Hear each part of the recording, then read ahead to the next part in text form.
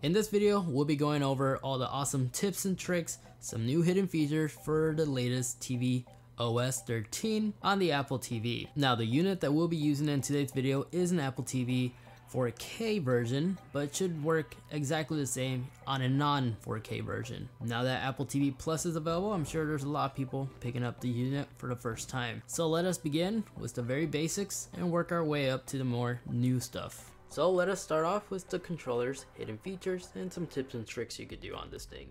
So by now we should already be aware by tapping the menu button, it's going to take us back on whatever application we were navigating on. But did you know you can actually press and hold the menu button, it will take you back to this menu, bypassing the need to actually tap on the menu button multiple times.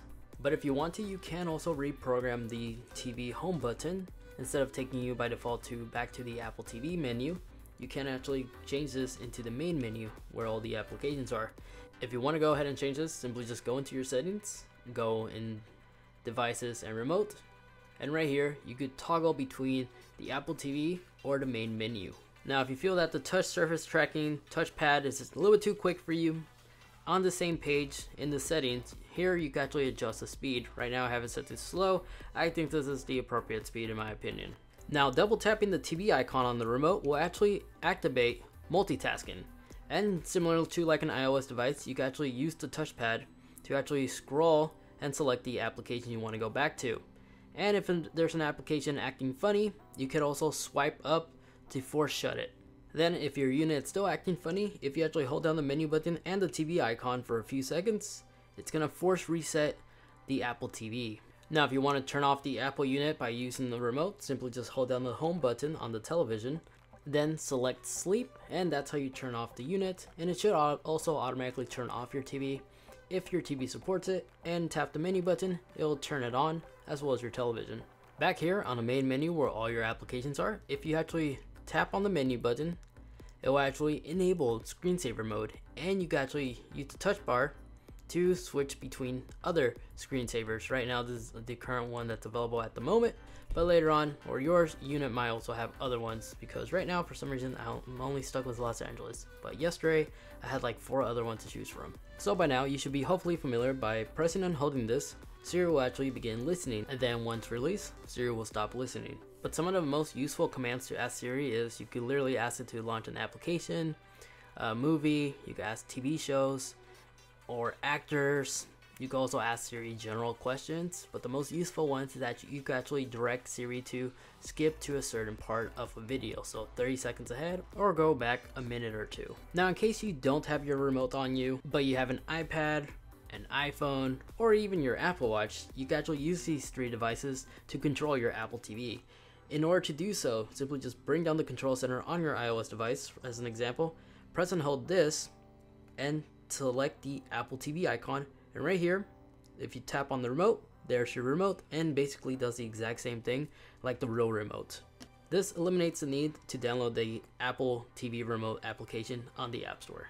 Now for the Apple Watch, it's a little bit tricky but still works. You just have to launch the Now Playing application and tap this little blue icon, and then go down, use the crown wheel and select the Apple TV, tap on the remote, and basically this is your remote. Now in case you're left wondering why my Apple TV menu is different, might look different than yours, with the black dark theme background, this is a new feature that they integrated for TV OS 13. And if you want to get the same theme, to change this, simply just go into your settings, go into general, select appearance, and select dark. Or you can leave it on automatic, which will change throughout the day automatically. Now back at this menu, if you want to change it even more, you can also rearrange the applications. Just hover over an app, long press on the touch bar, and then they start shaking just like it would on an iPhone or an iPad. You can rearrange the app however you like, or you can also put the apps right on top of the little toolbar right here, your favorite menu I'll call this, and you can stack your favorite applications right here, and these are always going to be on top. You may also hover over another application, it's going to also automatically create a folder. Now you may be left wondering, how do you delete these applications? It's a very similar process. Same exact method, just simply hold until they start wiggling, continue holding it, and then the pause and play icon will pop up. For more options, tap on this, and here you can not only create your own folders but also delete them or delete the entire application.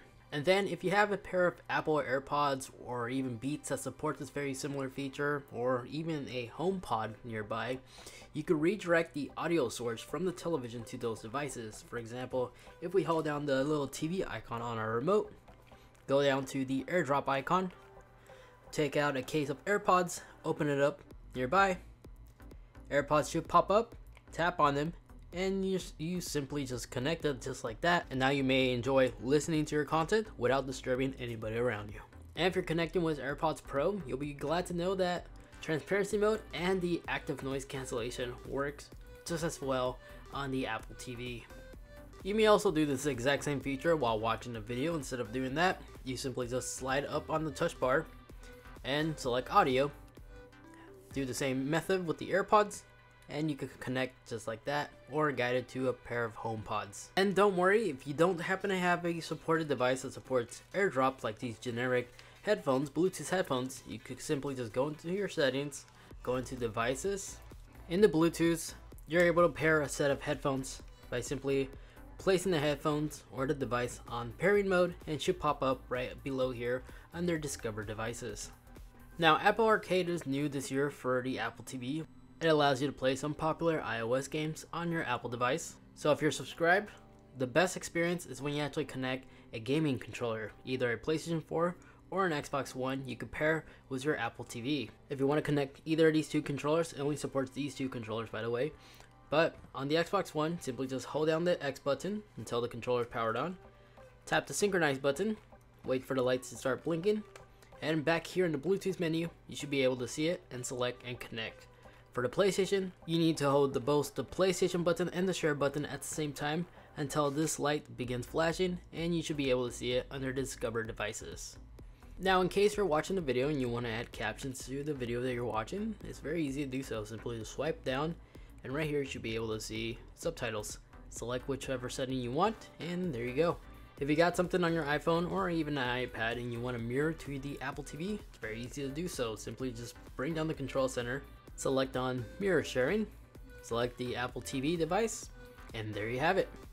It mirrors everything off your iPhone or iPad to the Apple TV. You may also do this on your Apple computer as well. To set this up, if you haven't yet, simply just go into your system preferences, select displays, and down here where it says AirPlay Display, hit the little drop-in menu, select the device. So right now our Apple TV is in our bedroom, and there you have it. And then on the computer, you not only have the option to mirror everything off your display, you can also have this as an extension display as well. Now for these final ones are going to be revolving inside the settings. These are going to be settings that I would recommend to adjust to give you a better Apple TV experience. Located in the settings, in the video and audio tab, double check if you're using the appropriate format that matches the resolution of your television. Now another thing I would recommend to also go in and change is if we go back, see where it says match content, have both of these on so it can deliver the same frame rate quality as it was originally produced to give you the best picture quality. Still at this menu, another thing I'll also recommend doing is perform the wireless audio synchronized tests. What this allows you to do, whenever you have a pair of AirPods connected or another device you're streaming audio to, it will actually utilize the microphone off your Apple device, like your iPhone, and will actually listen to both devices, and the iPhone will adjust the latency. So it will eliminate the latency issue whenever you're streaming audio with a Bluetooth device. Now, if you have multiple Apple users in your household, you can actually set different profiles if you allow them to actually add their accounts to the Apple TV. For example, if you tap the little home button, if you hold on it, you have my profile right here. If there's more people, you can select to others. This way, you can each listen to your music that you have on your Apple Music. To add more users, simply just go back in your settings, go where it says users and account, and you can just simply add it here and just follow the on-screen instructions. It does require the host to actually enter their password first in order for them to actually be added. Another thing that I will suggest to also do, if you actually are subscribed to a cable provider, make sure you have it paired and synced right here. This way, some of these applications will actually automatically sign you in. As you see, I already have quite a few. And there we have it, folks. That was all the cool new hidden features, tips and tricks to really enhance your overall experience with your Apple TV. Now, if you want to find out other popular tips and tricks videos I created, check out this video. These are all the tips and tricks features about the new AirPods, the new AirPods Pro, and then this video over here, that is a video that YouTube is recommending specifically for you. They think you're gonna like it. Are you? I don't know. Give it a shot and let me know in the comments if YouTube was right. But thank you guys so much for watching. Take care, and I'll catch you all in the next one. See ya.